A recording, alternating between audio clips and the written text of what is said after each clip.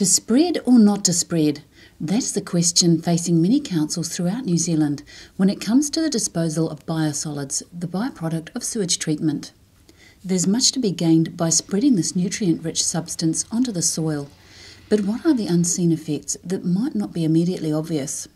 Everything that we use every day ends up in the wastewater system, and as the treatments for the water side of things improves, and that means there's a greater concentration of the contaminants in the biosolids themselves. So it's got to end up somewhere, and it ends up in our wastewater treatment plants and biosolids, and therefore potentially applied to land. A lot of the contaminants that we're interested in at the moment are these so-called emerging contaminants, and so these are things like pharmaceuticals and personal care products, hormones and so on.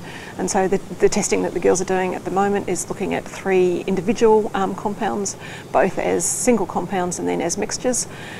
Mixture toxicity is really difficult to look at. It's quite a new field of research, and what you're looking at for there is whether the mixture of the compounds gives an additive effect, or a more than additive effect, or a less than additive effect. So how do we find out what might happen if these chemicals are spread on our soil?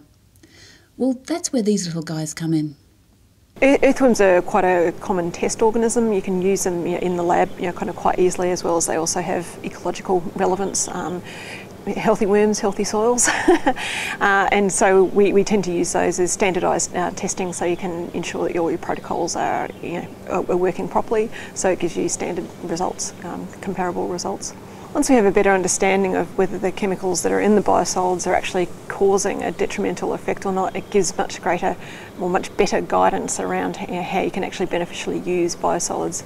Obviously, if there's contaminants in the biosolids, then widespread application, such as on agricultural land, may not be a good thing. Whereas if we've got better information on what concentrations they're at, how long they might persist, and what those effect is, then it enables better guidelines to be put in place.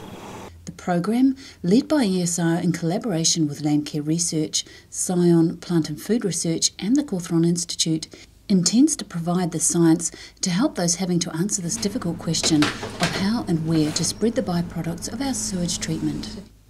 A lot of people's concern is around the perception of the contaminants, and so the work that we're doing feeds into providing some of the real information, comparing what results we get toxic effects at compared to what we actually see in the biosolids. So these small but invaluable little creatures are helping us to find the answer to a contentious problem.